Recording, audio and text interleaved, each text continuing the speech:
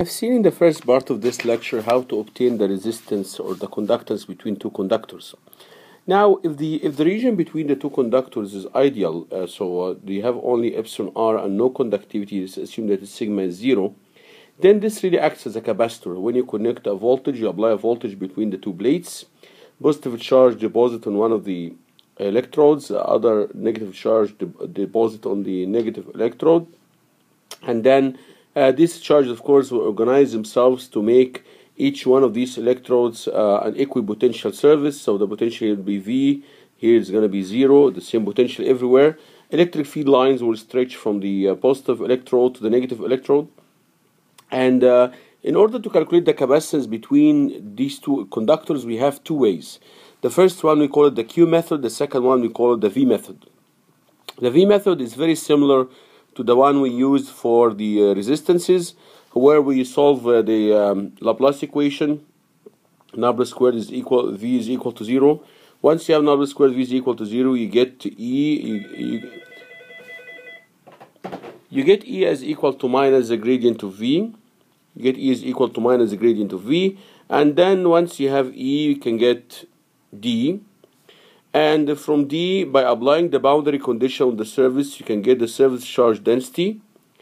And from the surface charge density, you can get the total charge, so you can get the total Q on the positive electrode. And then from Q, you can get the ratio of Q over V, the voltage difference between the two plates, and this will give you the capacitance between them. This is called the V method, and this is probably more general to apply. And it starts by Laplace or Laplace equation usually. Get the electric field, get the vector D, apply the boundary condition from D to get the surface charge density. From surface charge density, get the total charge, divide the positive charge on the positive electrode by the voltage difference between them, and then you get the capacitance C. So this is here, this term here is the capacitance. The second approach is called the Q method.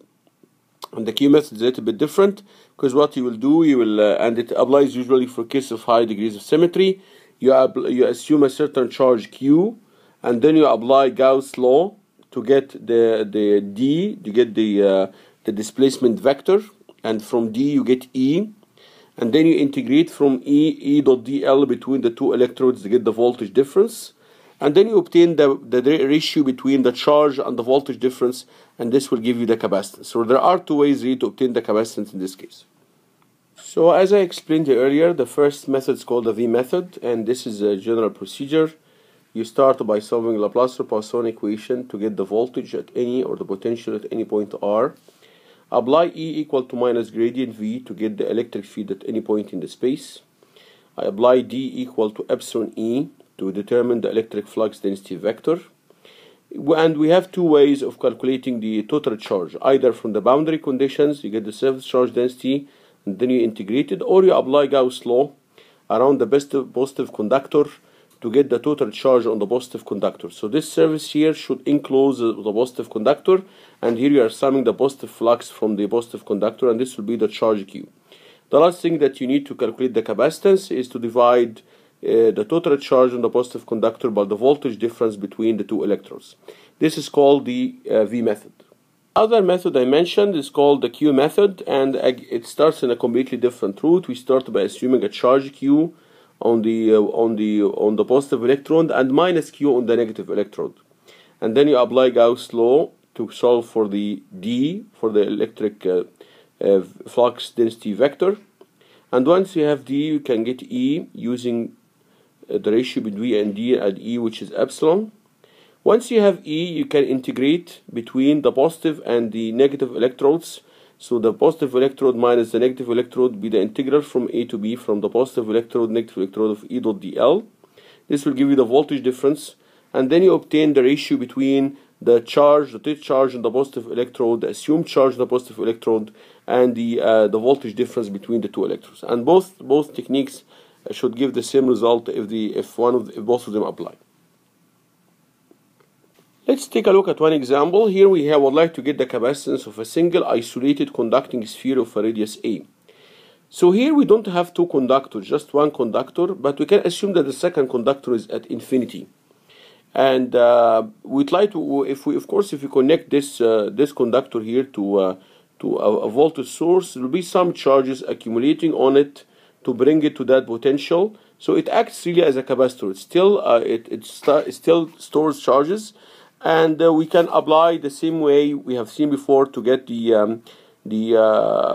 all the components that we need to determine the voltage, the capacitance, the electric field, and so on. So we start here by applying the Q method. So we'll assume, because of symmetry, there is a charge Q uniformly distributed on this conducting sphere, and of course the electric field will be in the radial direction. D will be a function of R, and it's only a function in the R direction.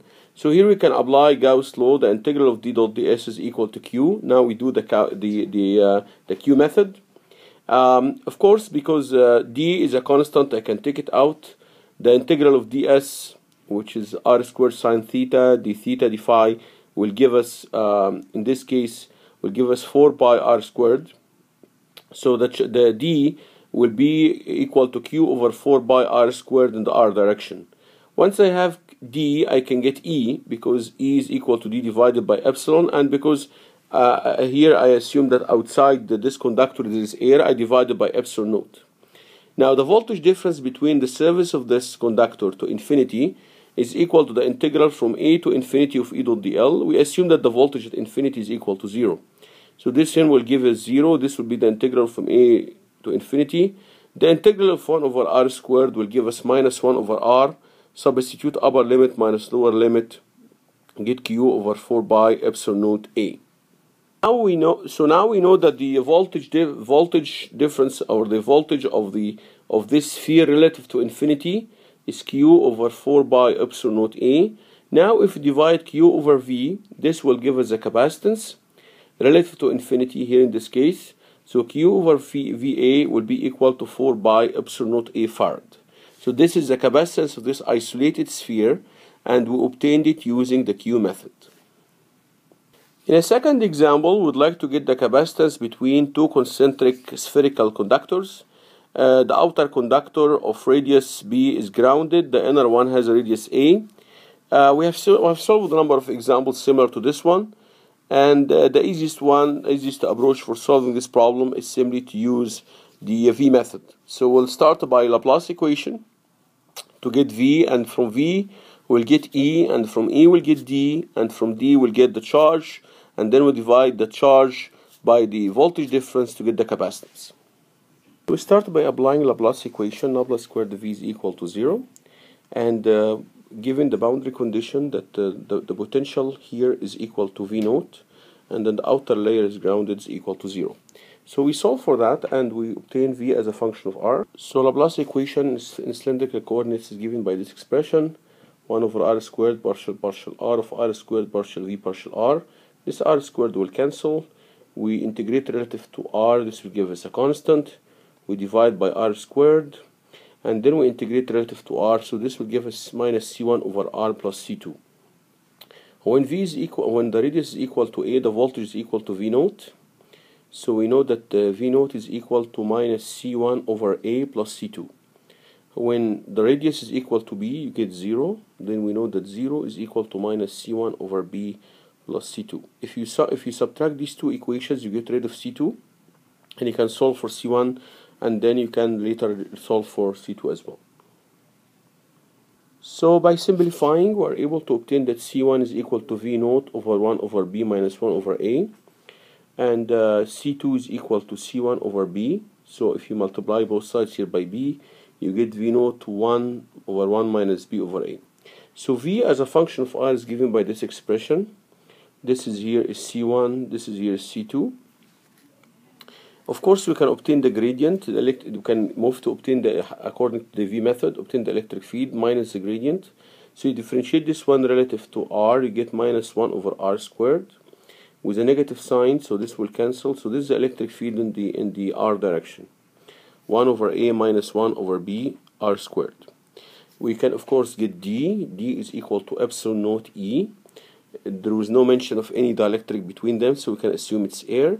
So this is the value of D, which is simply equal to this E multiplied by epsilon naught. So we have the value of D as well.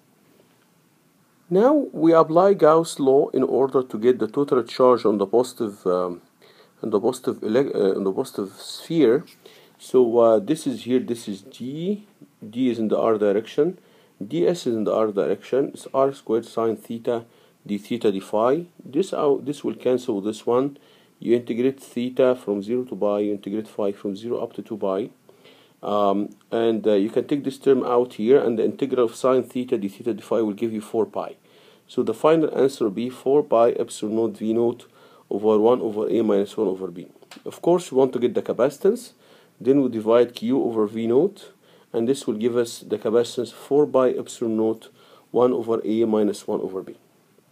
So as was mentioned earlier, we divide q over v naught. You have this value here for the capacitance, and you can simplify multiplying by AB, and you obtain this answer here for the capacitance of this spherical capacitor.